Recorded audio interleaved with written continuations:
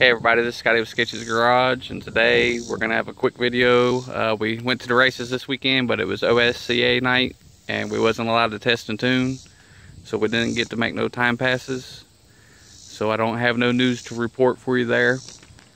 We are going to have a quick talk.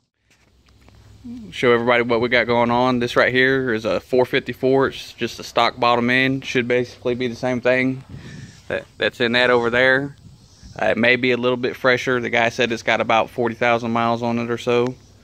It's one of those deals. We put a roller hydraulic camshaft in it, and then we got some roller rockers and some rectangular port heads. I showed you guys in the video that the bottom of the heads were beat up pretty bad. Someone dropped some tapered bearings into the motor.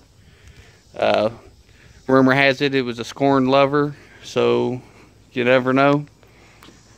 But this is the game plan. We're gonna take the car out one more time and see what the power glide picked us up, and then we're gonna drop this unit in there. If everybody agrees with that, I think that's a good game plan. Or should we go the other route, just putting the cam in the other motor and rolling on? Let us know in the comments below. We're kind of pressed for time for the next couple weeks, and this would be easier for us. That's the reason why we're wanting to kind of go about it this way. So let us know in the comments below. Thanks for watching.